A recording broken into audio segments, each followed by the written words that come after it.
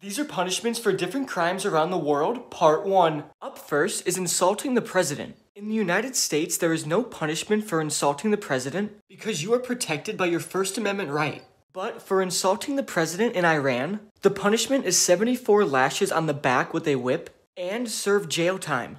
Up next is stepping on money. In the United States, if you step on money, there is no punishment, which makes sense because there's nothing wrong with it. But if you step on money in Thailand, it is punishable up to 15 years in jail because it's offending the king's dignity. Next up is smiling on July 8th. In the United States, if you smile on July 8th, there is no punishment because there is no reason to have one. But in North Korea on July 8th, if you smile, you can be put to death or in a labor camp. This is because it's extremely disrespectful to smile on Kim Il-sung's death anniversary.